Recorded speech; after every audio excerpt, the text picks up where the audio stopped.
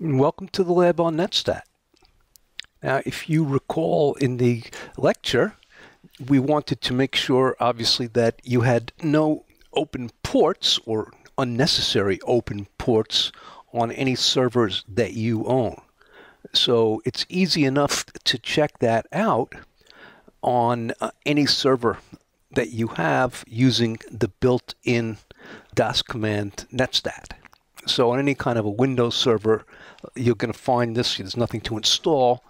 And I suppose there's similar commands on Linux boxes that you could use, the same principles. So here we have a little cheat sheet for the Netstat command. And if you so the -A displays all connections and listening ports.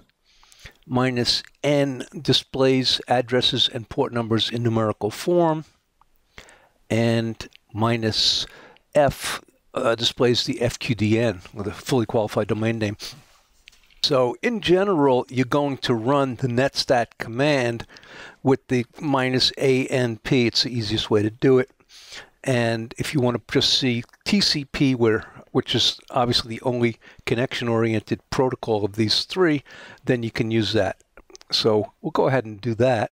Now, this is actually a workstation and not a server, which would be the more common use of it. But so just bear that in mind with the results that we get. So this that we're looking at here is a Windows 7 professional workstation.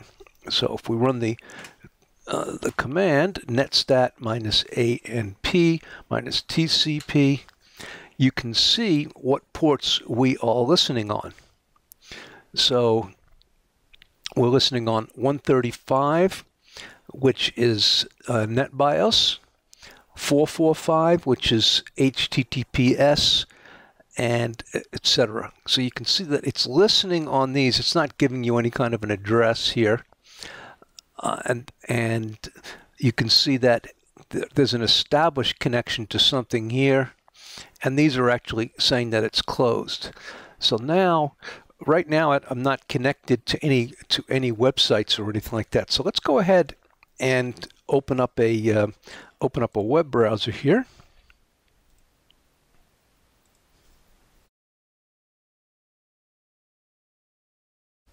Okay, so now we're connected to this website, this is my website here, and we'll just close this out.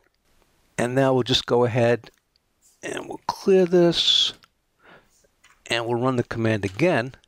Now look how much more stuff that you have. So you can see that we're still listening on the same ports, but now it's showing a bunch of established connections. So let's see. So we notice here that we're still listening on the same ports, but now we have some established connections.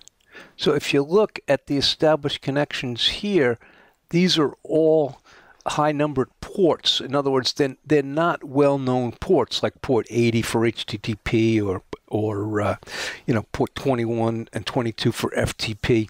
They're high-numbered, which means that I am connected to a server. If you looked at the server, then it would show like port 80 or port 445 for HTTPS. But if you look at a workstation, it chooses these at random. So that's what you'll end up seeing. That is the end of this lab. Thank you very much for listening.